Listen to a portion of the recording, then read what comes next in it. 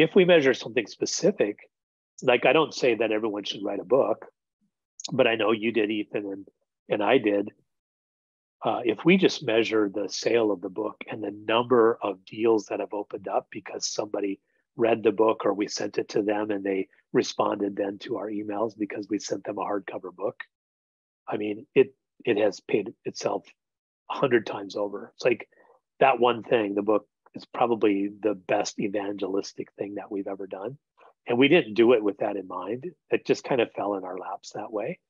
And this, good companies have a lot of luck as well. And I'd say that one was ultimately a really good decision, but there was a whole lot of luck involved in having that turn out as well as it did.